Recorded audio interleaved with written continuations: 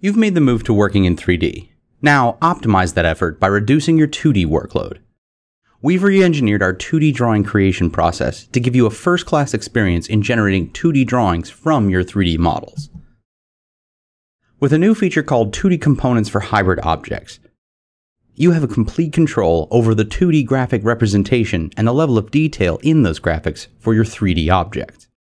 You can customize the style and look in a simple yet automated way. In previous versions of Vectorworks, you've been able to add a 2D component to hybrid objects, meaning you can have a single symbol or plugin object representing both the top plan and 3D views of an object. With Vectorworks 2019, we've updated symbols and plugin objects to also define elevation and cut plane views as well. Adding additional components for the cardinal directions commonly viewed in elevations would have been useful enough on its own, but we went a bit further and integrated cut component options as well. So, when an object has been sectioned, there are 3 additional 2D component options for the cut plane at the top, bottom, left, right, and front, back. Rather than require that you manually draw out all these 2D components for all your existing objects, we built a semi-automated method of doing this right alongside the editing mode.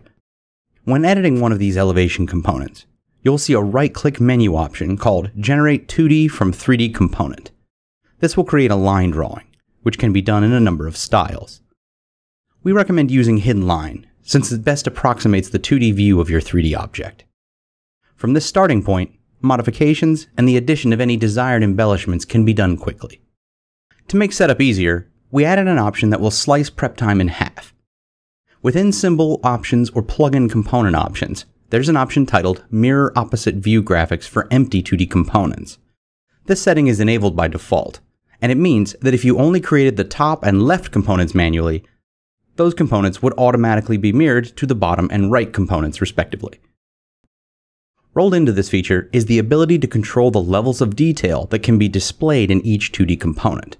There are low, medium, and high options for all line work within these components. You can still choose what level of detail is actively being shown in this editing mode in the Component Edit palette that appears whenever you're in this editing mode. When these different levels are displayed is controlled in one of 2 ways. The level of detail displayed on a design layer can be set to correspond to the active layer scale. Under Document Preferences, you'll see a setting under Display called Auto Display Detail Levels for Design Layers, and then 2 boxes to enter 2 different scales. The low detail component will be displayed on the design layer when its scale is below the value on the left.